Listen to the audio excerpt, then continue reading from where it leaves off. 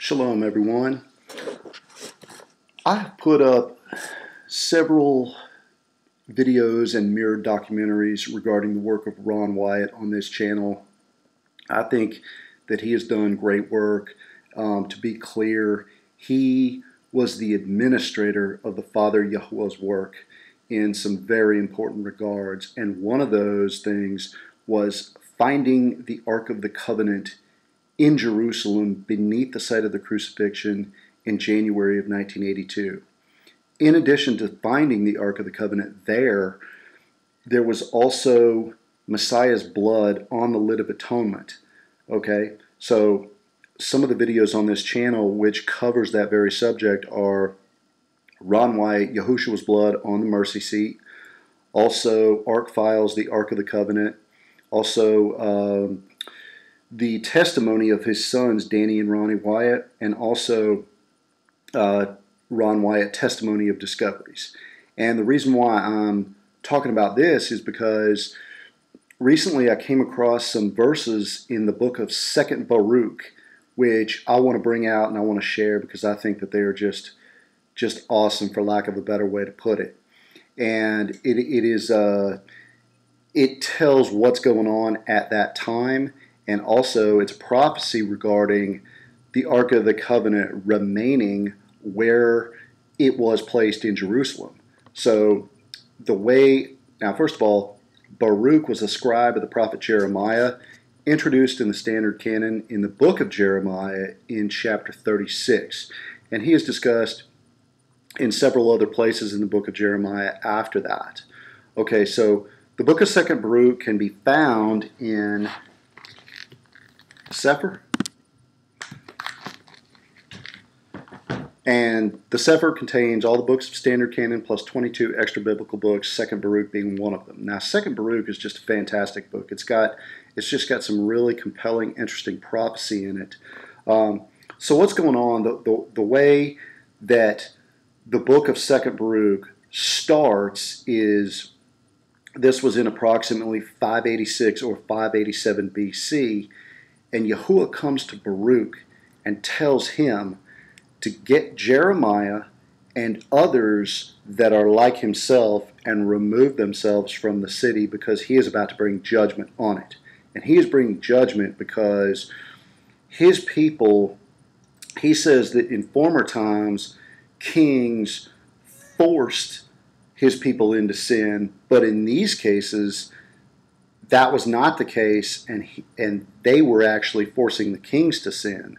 So he was very upset, and he was bringing judgment. But he tells his people in Baruk, Jeremiah, and a few others, get up, get out of here, judgment's coming.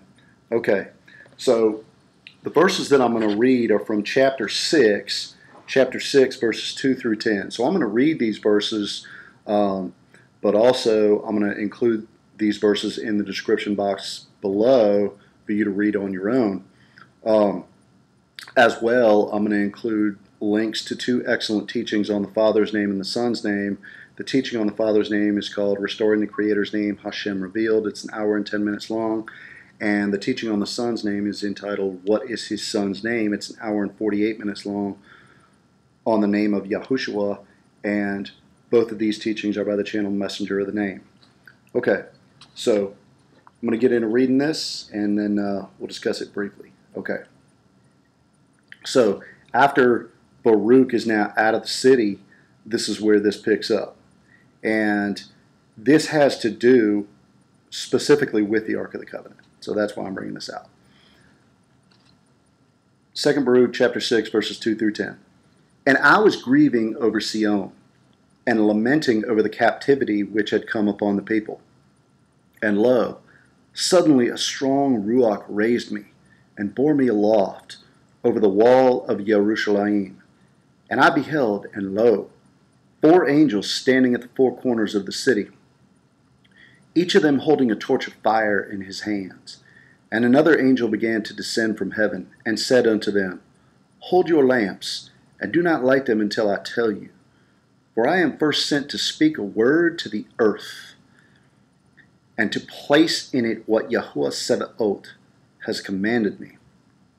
And I saw him descend into the Holy of Holies, and take from thence the veil, and the Holy Ark, and the mercy seat, and the 2 tables, and the holy raiment of the priests, and the altar of incense, and the 48 precious stones, wherewith the priest was adorned, and all the holy vessels of the tabernacle.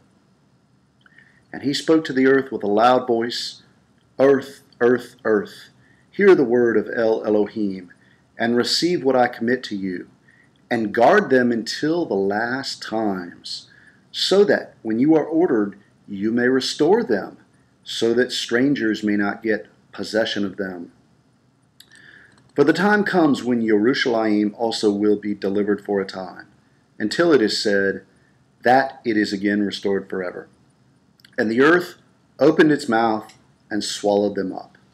Okay, so there we're told when the earth, or when the Ark of the Covenant was placed into the ground and where it was placed, that it is in Jerusalem. Okay, because there are some out there who believe that the Ark of the Covenant is in Ethiopia, but we are told right here in Scripture, so that strangers may not get possession of them.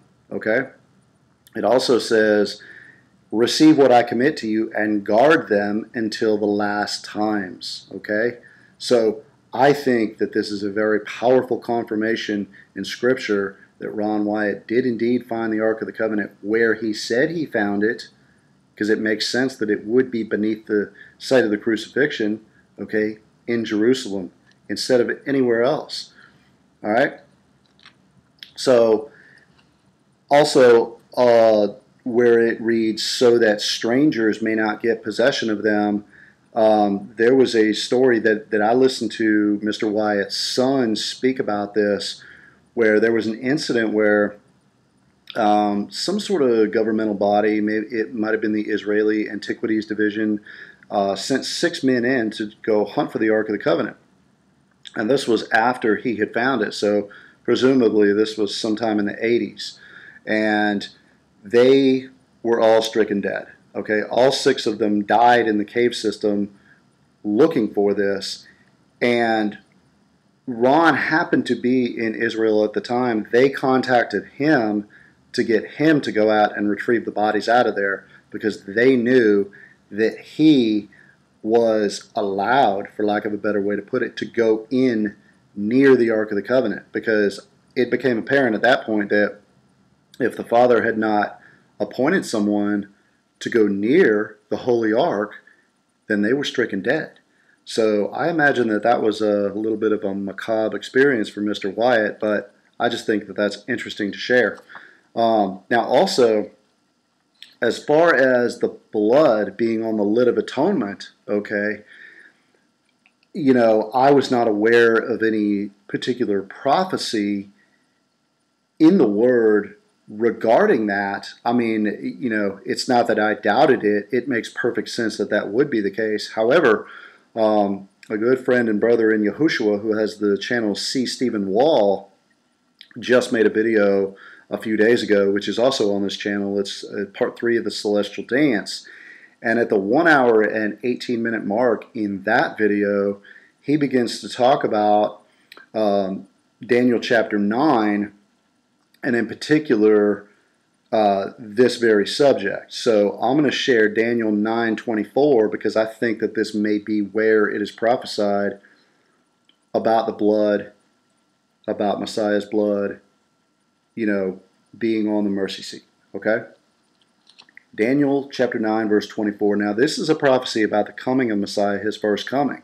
You know, some people mistake this for being a prophecy, an end-time prophecy, and maybe it is a dual prophecy, but it is a prophecy of his first advent nonetheless, and his crucifixion.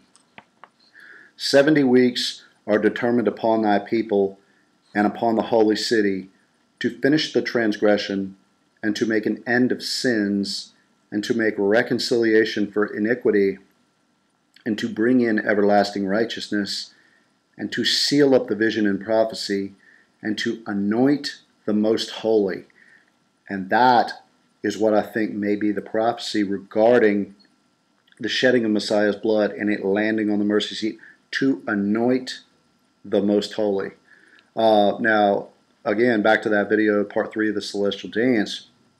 Begin listening at the 1 hour and 18-minute mark. He discusses this for a few minutes up until about the 1 hour and 22 or 23-minute mark, and goes into a little bit more detail about this. But I just think that that's something, really interesting to bring out. So, on the note, on the blood being on the mercy seat, in Leviticus chapter 16, verses 14 through 16, it tells us that the high priest at the time, who was Aaron, who was the brother of Moses, that he was to take the blood of animals and to sprinkle it on the lid of atonement, or the mercy seat, to make atonement for the children of Israel. YaHuWaH, who is now our high priest and the fulfillment of the Passover lamb, has made atonement for his people in the same way, and his blood was found on the lid of atonement by Ron Wyatt in 1982. So, again, listen to Ron's testimony on this very thing about how he had the blood analyzed and the 24 chromosomes. So, I want to bring out a couple verses here. As far as the work that Ron Wyatt did, I just want to bring out the verse. This is in the book of Sirach chapter 3, verse 19. Now, Sirach is also a book found in the Sefer. It is also found in the 1611 King James. Sirach chapter 3, verse 19. Many are in high place and of renown, but mysteries are revealed unto the meek. Now, if anyone's listened to Ron Wyatt, I can tell you this man was the very embodiment of the meek and the humble.